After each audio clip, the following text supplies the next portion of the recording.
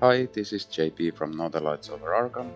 In this Hero Pack Focus, we are looking at the cards from the latest Marvel Champions Hero Pack, and it is Venom. So let's get started. So we got the new Hero Pack Venom, and it is not the Venom I was waiting for, but it is Venom Flash Thompson. So this is the Agent Venom, so to speak. So let's look at Flash Thompson side first. So Flash Thompson has 4 recovery and the soldier trait. You can control 1 additional upgrade that has the restricted keyword. Armed and ready, set up discard cards from the top of your deck until you discard a weapon upgrade, then add that card to your hand, and Flash Thompson has a hand size of 6 and 12 hit points. And on the hero side we have Venom. Venom has 1 thwart, 2 attack and 2 defense, Guardian and Space Knight traits. You can control 1 additional upgrade that has the restricted keyword. Symbiotic Bond resource, take 1 damage, generate a wild resource, limit once per phase, and the hand size is 5 and 12 hit points. So how you play Venom is to play a lot of restricted keyworded upgrades, so weapons. So you play a lot of guns and utilize those, and that is the gimmick of Venom. But let's continue to the cards. So first we have Behind the Enemy Lines. It's a 2-cost event with the thwart trait. Hero action thwart, remove 3 threat from a scheme. If you paid for this card using only mental resources, confuse an enemy, and it can be committed as a mental resource. And there are 2 copies of this in the deck. So a pretty straightforward thwart event, but with a little addition of, if you commit only the mental resources, you get to confuse an enemy. So this can be either a minion or the villain. So pretty standard. And then we have the defense version. So Grasping Tendrils. It's a 2-cost event. Defense traded, hero interrupt defense. When the villain initiates an attack against you, cancel that attack. If you paid for this card using only physical resources, stun the villain. And it can be committed as a physical resource. There are 2 copies of this, so the same as the Behind the Enemy Lines, but for defense. Next we have Locked and Loaded. It's a 0-cost event. Action, search your deck for a weapon upgrade and add it to your hand, shuffle your deck. And it can be committed as a mental resource. So as Venom utilizes the weapon upgrades that are the restricted upgrades, you can search your deck for a weapon you need at that moment and add it to your hand. So this is just for getting the right weapon out when you need it. There is only 1 copy of this. Then we have Run and Gun. So Run and Gun is a 3-cost event.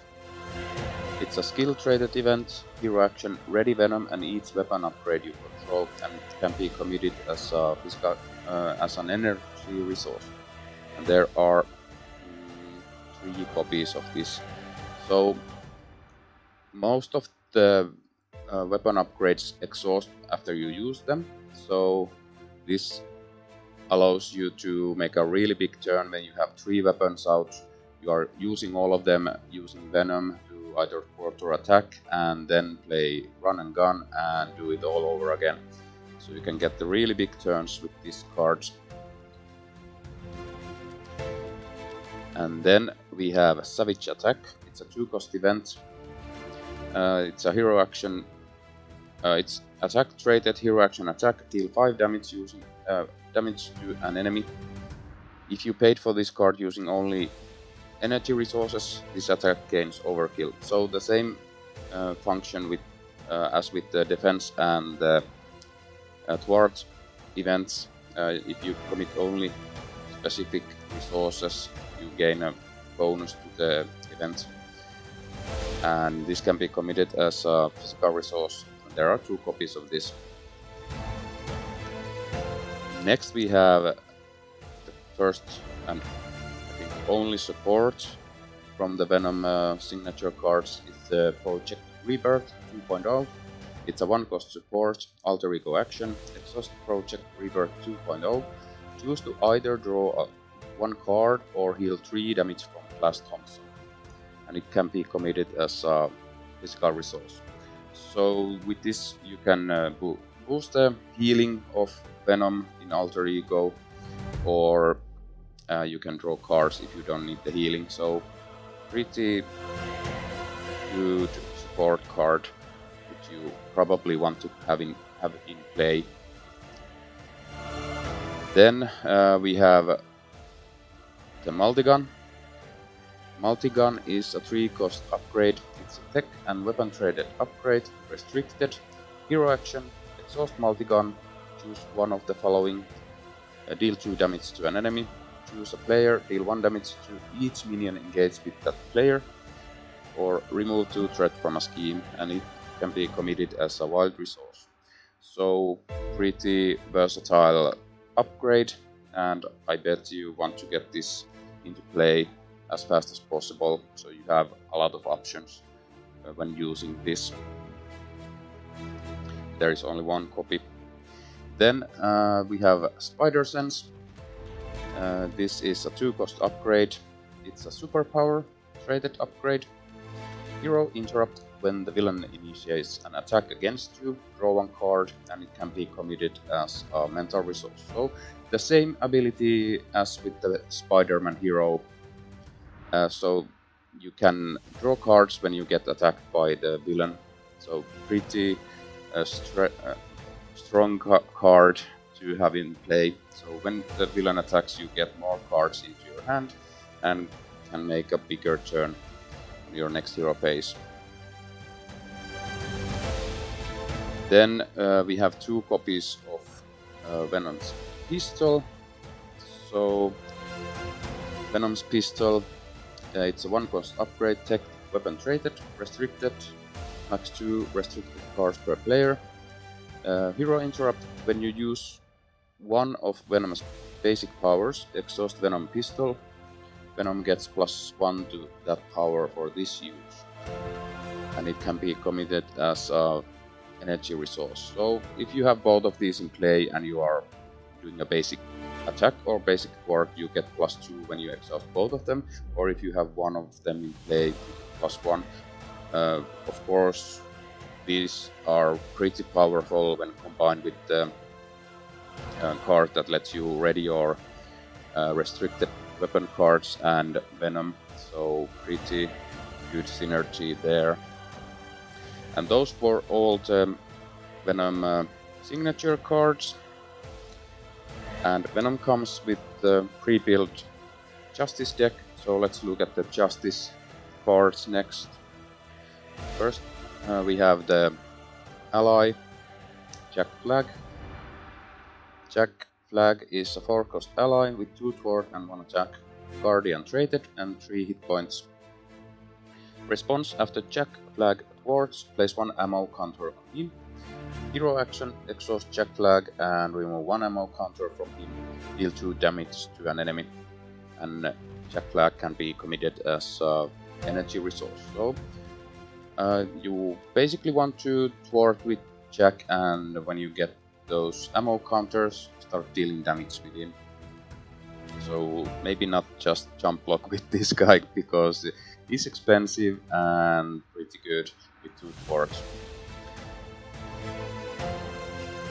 Then we have a Scare Tactic, and we have a full set of 3 of these. Scare Tactic is a 1-cost event. It's an attack traded event, hero action attack, deal 3 damage to a confused enemy, and it can be committed as a mental resource. So by itself this card doesn't do anything, but if you get the confused trait or the confused status card on a villain or an enemy, then you can deal 3 damage, and this is a really cheap attack event for dealing damage, but it has the condition of you have to have the confused status card in play, so without that this doesn't do anything. So we'll see how this works in Venom, because Venom has good ways to confuse enemies. Next we have Making an Entrance. I love the art here, by the way. This is really cool art. Making an Entrance is a 1-cost event. It's skill traded. Hero Interrupt. When your hero makes a basic thwart, it gets +2 thwart. For that thwart, after the thwart ends, if your hero removed all threat from a scheme, that way deal 2 damage from your hero. So this is pretty powerful. If you boost your thwart up with other means and then play this, you can remove a lot of threat and also deal some damage while you're at it, and this can be committed as a physical resource, and there are of course 3 copies. Then this pre-built deck has 2 Power of Justices. I won't go into detail of those because they are reprints. Then we have another tech upgrade. It's a Sonic Rifle. It's a 3-cost upgrade. Tech, weapon traded, restricted, uses 2 charge counters, hero action, exhaust Sonic Rifle and remove 1 charge counter from it. Confuse an enemy, deal 3 damage to that enemy instead if it's already confused. This can be committed as a mental resource. So again, another way to confuse the enemy, so you can combo other cards that utilize it, and there are 3 copies of it in the deck. And those were all the Justice cards. Next, let's look at the basic cards that come in the pre-built deck. So first off, we have the Star-Lord Ally version. Star-Lord has cost 2, has 2 thwart, 2 attack, Guardian trait and 3 hit points. Star-Lord's attack gains range, so you can ignore retaliate, which is really good in some scenarios. Force response. After Star-Lord enters play under your control, deal yourself 1 face down encounter card, and Star-Lord can be committed as a mental resource. So again, mirroring the hero version of Star-Lord that gets a lot of encounter cards, so this is a really cheap and good ally, but you have to take a face down encounter card when you play him. So it's a gamble to play Star-Lord, but I like this card. I hope it serves me well. Then we have a reprint of all of the basic resource cards, and then we have a reprint of Resourceful, so 3 copies of that in the pre-built deck. Then we have a new upgrade, which is the Side Holster. It's a 0-cost upgrade. It's an item traded upgrade. Play under any player's control, max 1 per player. You can control 1 additional weapon upgrade that has the restricted keyword, and it can be committed as a physical resource. And there are of course 3 copies of it. So with this in play, Venom can have up to 4 restricted upgrades in play, which is really powerful. Next we have another restricted upgrade, which is the Plasma Pistol. Plasma Pistol is a 2-cost upgrade with the tech and weapon traits restricted, max 2 restricted cards per player, uses 3 charge counters, hero action, exhaust Plasma Pistol and remove 1 charge counter from it. deal 1 damage to an enemy, and it can be committed as a energy resource, and there are 3 copies of this also. So really leaning in the weapon cards in the Venom pre-built, so those were all the cards that come in the pre-built deck. And then we have something different in the Nemesis and Obligation section for Venom compared to many of the other heroes. So let's look at the Obligation first. So struggle for control. Give to the Flash Thompson player, you may flip to alter ego form, choose Exhaust Flash Thompson and take 2 damage, discard this obligation, or put 1 set-aside copy of Enraged Symbiote into play, engage with the first player. If you cannot, this card gains surge, discard this obligation, and it has 2 boost icons. So the interesting thing is this is the second obligation that can't be removed from the game. The first one was in Hulk, and this is the second, if I remember correctly. So either way, you can't remove this, it gets discarded, so you will see this again and again. And we'll get to the Enraged Symbiotes in a moment, but if you cannot put those into play, it means that you might have gotten all of them into play from out of play area or set aside area, or you have drawn Shadows of the Past and they are all in the encounter deck already, so you have to search this card in that case. Okay, well, then let's get into the Nemesis set. So first we have Pluntar Frenzy. It's a side scheme. Threat cannot be removed from this scheme while symbiote enemy is in play, and this gives an additional encounter card each turn, and it comes into play with 2 threat per player, and it has 3 boost icons. So pretty easy to remove if you don't have any symbiotes in play, but the rest of the Nemesis set is 4 Enraged Symbiotes.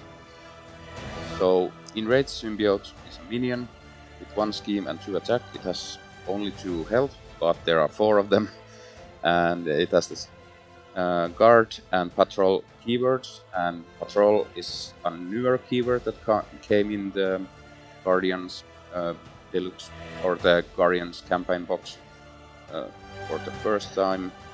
So while this minion is engaged with you, you cannot thwart the main scheme, and this is Venom's Nemesis minion. And it also has a boost ability. So boost, put Enraged Symbiote into play, engage with you. So if you draw this as a boost card, you'll get this enemy into play. And talking a bit more about the Shadows of the Past. So if you pull Shadows of the Past and these all are set aside, you have to put all of them into play.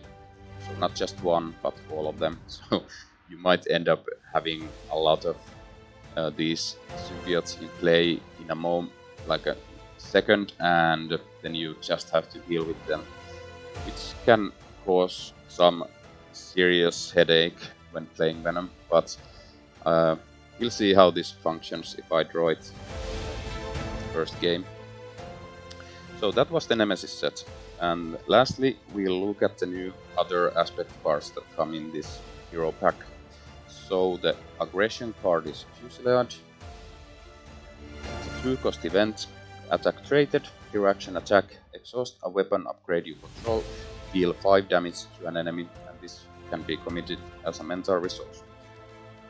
So if you are not needing to confuse anything, for example with the card, or you have a weapon upgrade that deals only 1 damage or something like that, you should play this if you're playing aggression with the cards So really powerful and only 2 cost, but of course there are other cards that deal the same amount of damage with similar price tag, so not that sure about this card, but I'll have to see it in play to really know if it's good or not, and of course it's a full set of 3. Next we have the leadership card, which is Welcome Aboard. It's a 0 cost event. Play only if your identity has the Guardian trait, max 1 per round. Hero action, reduce the resource cost of the next ally played this phase by 2, and it can be committed as an energy resource. So important to note, you don't have to be the player who is playing the ally, you just call for an action, play this, and other players in the table can cheapen their allies. But it's only 1 per round, so you can't combo all of them at the same round, so that is a bit an hindrance for this card, but still I think this is a solid leader's card. Next we have the protection card, Shake It Off. It's a 1 cost event. It has the skill trait, Hero Response. After a Guardian character takes any amount of damage from an attack, give that character tough status card, and this can be committed as a physical resource. So I'm really liking this card because it makes the Guardian or the protection player more protective, so you can defend for other players and get a tough status card, and if you have a way to ready your hero, you can do it again and you have the tough, so you're not taking that much damage. So I'm really liking this protection card that came in this pack. Lastly we have Crew Quarters, which is the basic card that is outside of the pre-built deck. So Crew Quarters is a 1 cost support, location traded, play under any player's control, max 1 per player. Alter Ego action, exhaust Crew Quarters, deal 1 damage from an Alter Ego, and this can be committed as a mental resource. So again, if you're in Alter Ego, you can heal other players in Alter Ego also. It doesn't have to be your identity's Alter Ego. So I think this is also an interesting card, which I will be trying out whenever I get to play two-handed or multiplayer, but I think not that interesting in true solo. So those were all the new cards in the Venom deck and the new cards for the other aspects. So I'm pretty excited to get Venom into play. I will be sleeving up this pre-built deck as soon as I stop recording this and trying it out against the villain, which I haven't still determined which villain I will be playing against, but we'll see. Hope you guys like this Hero Pack Focus. Thanks for watching, and until next time.